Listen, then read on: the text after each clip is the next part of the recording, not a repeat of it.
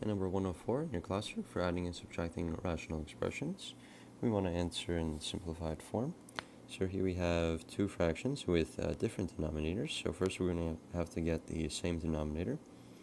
So this 5 over x squared minus 9 can be rewritten as 5 over, since x squared minus 9 is the difference of squares, we can write that as x minus 3 plus r times x plus 3. And then we have minus, now in order to get the same denominator, we have this x plus 3 here.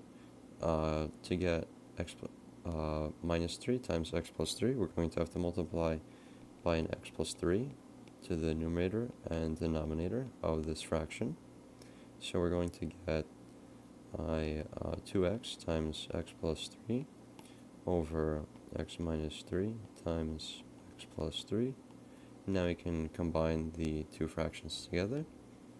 So we get 5 minus, and distributing this 2x to the parentheses, we're going to have minus 2x squared and minus 6x over x minus 3 times x plus 3.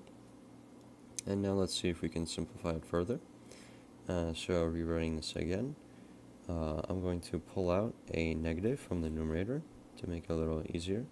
So ordering from highest degree to lowest, we have 2x squared plus 6x minus 5 all over x minus 3 times x plus 3.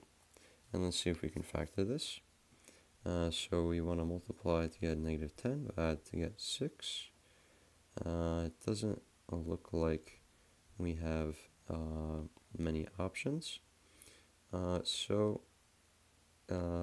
is going to be our simplified form.